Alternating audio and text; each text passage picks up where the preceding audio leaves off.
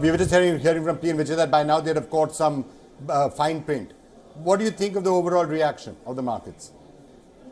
Look, I don't think you could have done more. To be honest, everyone's saying it's a short speech. I think while saying very little, she did quite a bit. One is, I think she said the right thing. So you continue to focus on capex and growth while giving the market the comfort around fiscal prudence, which was the big question mark. So you say growth is important, but fiscal prudence is going to happen. And you find a way to spur consumption in the part of the economy where it matters. So you're putting more money into the hands of the people and also directing people towards the new tax regime. So I think that in terms of item one was very important. I think the meta point, which is the second point I would make, is that increasingly we are seeing budgets are showing that India is truly becoming long-term. So we are going away from the tendency to be populist in a year before election and continuing our growth path.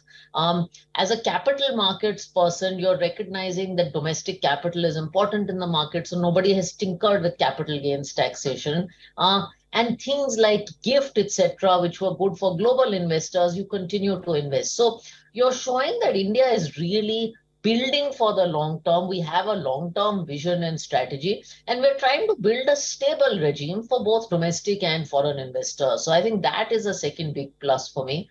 And the third one is, the thrust on tourism, because I truly believe that that can be a big catalyst in states and from an economic point of view, and the thrust on digital public infrastructure, where I think India has made a tremendous stride. Radhika, Yeah, one specific question, Radhika, I wanted to ask you.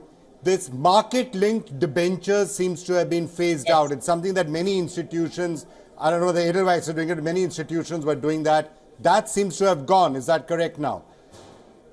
Yes, it is. Actually, this budget has closed what I would call a couple of regulatory arbitrages as far as investment products are concerned. So market-linked debentures, which had advantageous taxation, now get taxed fully. So I think that product as an HNI product doesn't become exciting anymore.